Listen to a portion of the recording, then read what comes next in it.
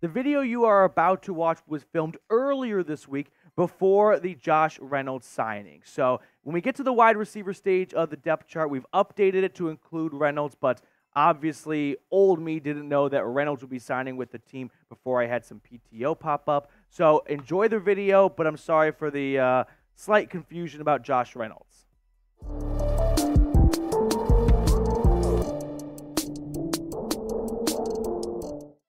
Coming up on today's show, we're going to run through the updated depth charts for the Broncos following free agency and going into the NFL draft. Now, full disclosure, I'm filming today's video on Monday. I've got some PTO later in the week. A friend is coming in town, but I didn't want to leave you guys hanging, so I'm filming this video ahead of time. And fingers crossed for my selfish reasons, there are no more signings between now and the release of this.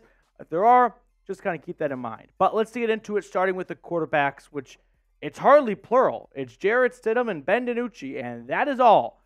I am confident we will have an addition, whether that is the draft and free agency or just the draft, and hopefully not just free agency, but there is definitely an extra arm or two that needs to be added to that quarterback room. Free agency is not the place to do it. If you're actually looking for a legitimate starter or at least real competition, you're not going to find it in free agency. Ryan Tannehill would be the best of the bunch, but he played so bad last year for Tennessee, and it's been bad for a few seasons now. Blaine Gabbert, didn't he retire, I think? Jeff Driscoll, gross. Matt Barkley, Brian Hoyer, you want to run back with Trevor Siemian? Carson Wentz may be the best of the bunch, actually, and that's never a good room to be in when Carson's the best quarterback. So it's not going to be in free agency for actual competition, which means it's likely going to be the draft. And I don't think Denver is going to have the ammunition to move up and get J.J. McCarthy, and I don't think he'll fall to the Broncos at number 12, which is why I have one quarterback on my radar, Bo Nix. Not because I would go draft him, but I'm trying to figure out what Sean Payton would do. And I think Bo Nix is this year's Will Levis, this year's Malik Willis, of a guy that gets some first-round buzz that does not go first round. And I don't think Bo Nix will be first round. Could be round 2, could be round 3. Now, Denver does not pick again until pick 76, but last year we saw them give up a future pick to trade up and get Riley Moss. So what's stopping them from giving up their third-round pick this year, maybe a fifth, which they have 3 of, and a future third-round pick to move up towards the end of round number 2 if Bo Nix is still falling? I think that is a much more likely solution to the Broncos' shortage at quarterback. Now, what I want to know from you guys is this. Which quarterback do you not want the Broncos to draft? Personally, I'm not high on Bo Nix at all. I would much rather have Michael Penix. I think people fall victim to the length of the NFL offseason, and we forget just what we watched in the fall, which was Michael Penix just fucking tore it up. And Bo Nix just checked it down every single play. So, yeah, give me Michael Penix over Bo Nix every single day.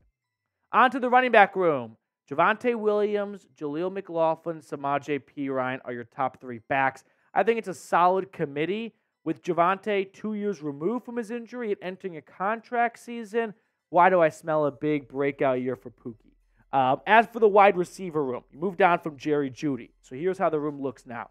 Courtland Sutton, Marvin Mims, Tim Patrick. I think these are your top 3 receivers. You've got some good depth, though. Like, I like Lil Jordan Humphrey and Brandon Johnson, 2 players that have played very well for Denver the last 2 seasons or so when called upon. So the big question mark, though, is Marvin Mims. Like, is he going to have that breakout year that Denver kind of desperately needs? Because if you're thinking about the Broncos, like, needs going into the draft, they're probably not going to go wide receiver at pick number 12. If they don't go quarterback there, then I have to imagine round number 3 will be a quarterback. So all of a sudden, you might go the first 2 days of the draft without drafting a new wide receiver, and you can probably afford that if you get really good play out of Mims. So I think he is a sneaky X factor for this team's success in 2024. On to the tight end room. It is Adam Troutman, Greg Dulcich, Lucas Kroll. 3 extremely mid tight ends for different reasons. I think Troutman has shown he can be a reliable blocker, and he's got some pass rush upside. Greg Dulcich is good when he's healthy, but that is very rare. And Lucas Kroll, I think, had some good play down the stretch, but I don't think anyone can pound their table and say he's going to be this team's leading tight end. So definitely leaving me wanting more with this room right here. Now onto the offensive line. Garrett Bowles, Ben Powers. I've got Alex Forsythe as this team's starting center. I think it's going to be a training camp battle to watch for between him and Luke Wattenberg. 2 day 3 draft picks. Forsythe out of Oregon, round 7 last year. Wattenberg, I think out of Washington, the draft prior in round 5, round 6. So those are 2 guys duking it out to replace Lloyd Cushenberry. George Payton said, we feel confident in Forsythe to be a starter in this league. Didn't say Luke Wattenberg by name in that same quote, which is why I'm going with the former 7th round pick out of Oregon. Quinn Miners is awesome. He's an all-pro in my eyes. Mike McGlinchey at right tackle. Just need him to play half of what he's getting paid to play, so just a little bit better from last season. They also added Matt Peart, former 3rd round pick out of UConn, to be the Cam Fleming swing tackle replacement, and that's probably a much better role for the former New York Giant. Ultimately, this offensive line is probably not top 5 in the NFL. It's definitely not bottom 5, though. I think it's right there in between 10 and 20, and it's probably not going to be the ultimate difference maker in whether or not Denver is successful next year. But whoever's playing quarterback, they will be stepping into at least a half-decent situation because it's not a bunch of plumbers playing tackle and guard for them. Like, they've got some real offensive linemen up front that are highly paid and also highly drafted, and they play like it. So I like this offensive line. The only question mark I have is the center position. Now, before we get to the defensive side of things here, help us reach 22,000 subscribers by the time the NFL draft kicks off. We're a little over 2,100 right now, so chipping away, baby. Be a part of the fastest growing Broncos YouTube community out there. Defensive line, I've got my concerns. Zach Allen, that's fine. DJ Jones, he's the best of the bunch, but the bunch suck. Malcolm Roach comes over from New Orleans. It's another one-way ticket from NOLA to Denver to follow Sean Payton. He was a good-ish run stopper last year, but he's been a backup defensive tackle his entire career in New Orleans. And all of a sudden he'll be tossed into a starting role, which desperately needs some improvement after last year, where the Broncos were a bottom 3 team against stopping the run, and they haven't really made a whole lot of strides to improve that area. I mean, you can look at the 2023 run defensive numbers for yourself. 30th in yards allowed, 32nd in yards per carry, dead last, tied for 30th in 20-plus yard runs. Give up the most 40-plus yard runs last year. This is a major area for improvement, and I don't think Malcolm Roach is going to make a big dent in it. On to the linebacker room. Jonathan Cooper, Alex Singleton, Cody Barton comes over from Washington after starting his career off in Seattle. I've got him penciled in as the starter ahead of guys like Justin Stranad, Jonas Griffith, and Drew Sanders. Not really sure what they really want to do with Sanders. I don't think Denver knows what they want to do with Drew Sanders just yet. Outside or inside linebacker. And then Baron Browning ahead of Nick Bonito. So a couple of Ohio State Buckeyes coming around the edge.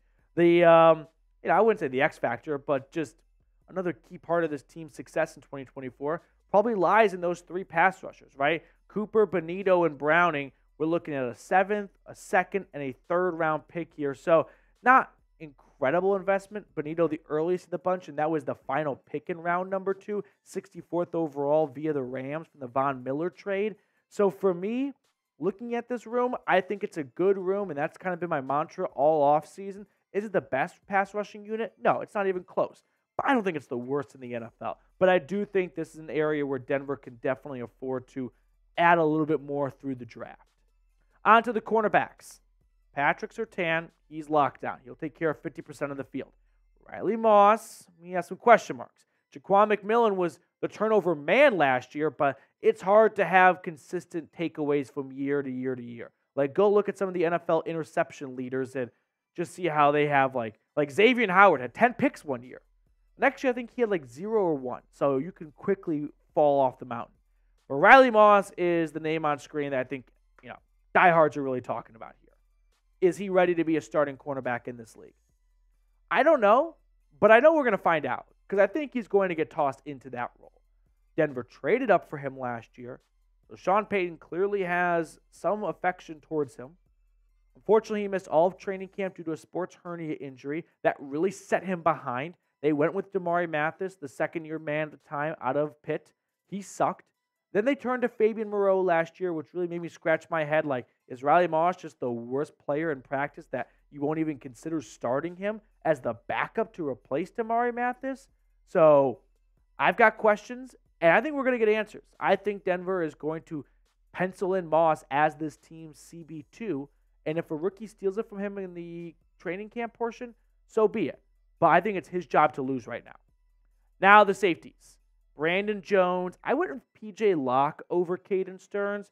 You don't have to twist my arm to flip-flop between those two, but I just feel like Locke ended the year, first off, healthy, which is unfortunate for Stearns, but that does give Locke a little bit of credit. And I think he ended it on a really high note where it's probably going to be his job to begin with, and we will probably see just a bunch of 3 safety looks and get a lot of Jones, Locke, and Stearns on the field all at once. J.L. Skinner, can he get some time on the field in special teams? Hopefully, De'Aaron Turner-Yell never sees the field defensively again. That Dolphins game was a disaster. Limit him to special teams. But for now, I'm going to go with Locke ahead of Stearns on this depth chart, alongside Brandon Jones, who Denver gave a 3-year, $20 million contract to as a cheap replacement for Justin Simmons. So now I want you guys to rate the Broncos roster Madden style. Scale it 1 to 100. I would give this roster a 75. I feel like I'm probably even being a bit generous. Like, are we just going to ignore that Ben DiNucci and Jarrett Stidham are the quarterback battle to watch for? Like, as things stand right now, that alone is going to sink you a whole lot. The defensive line isn't really intimidating. The pass rush is okay, but not some clear-cut number 1 dog in that unit. You got some nice pieces on the offensive line.